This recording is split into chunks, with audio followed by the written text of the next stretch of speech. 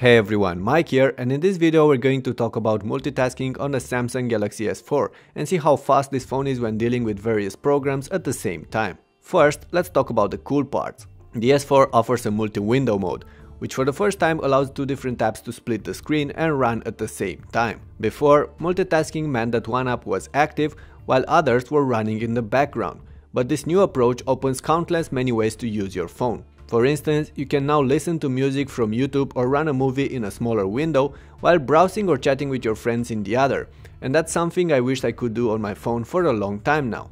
Besides that, the S4 still offers the ability to run certain apps in a small pop-up window on top of others. For instance, you can have a video playing like that. Also, you can have music running in the background while performing all sorts of other tasks, and you can quickly control it from the notification panel or even from the lock screen if you want to.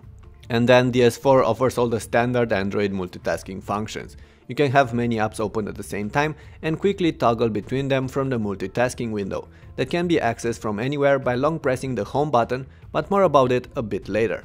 Multitasking keeps apps running in the background, so they won't be reloaded each time you're accessing them. For instance, if you're reading something on a web page and then someone calls you or you want to go open a movie, you can later go back to the browser and continue from where you left, without having to reload the page.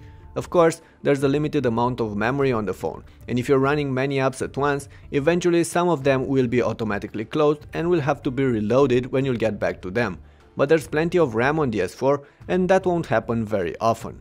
With that out of the way, back to that multitasking window. From here, you can quickly scroll and switch between apps. You can close an app by swiping it to the sides, or you can close all of them by tapping the button on the bottom right side of the window.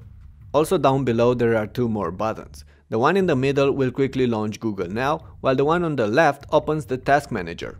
In here you can see a list of all the apps currently active on the phone, a list of all the downloaded apps, and also the amount of available and occupied RAM and storage space. Notice that only 9.2 GB of space are usable for your own files on the 16 GB version of the S4. Then you can quickly close an app from the Task Manager or even uninstall one, and you can clear the memory from the RAM Manager. Speaking of that, looks like only 1.78 GB of memory are available for apps on this international version, out of which about 0.9 GB are used by the OS and the core apps.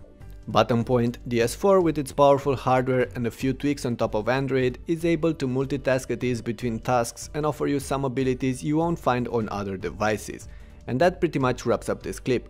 If you have any questions, post them below, and don't forget to check out all the other clips on the Galaxy S4 posted on my channel. I'll catch you later.